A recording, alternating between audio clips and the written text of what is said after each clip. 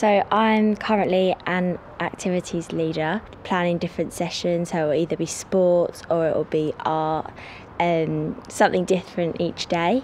And then after dinner we do evening activities where we'll do something different each night. So we'll do like bin bag fashion or a sports event where they're all competing against each other, and basically just make it as fun as possible. The best part of the job is the kids. I love seeing them have the best summer. You see them making friends and developing as mature adults, and especially coming back this year from last year, seeing how much they've grown up just in a year. So nice. And it's just a really nice atmosphere and environment. All the staff get on, all the kids are happy and pleased to be here, and it's just a nice environment to work in.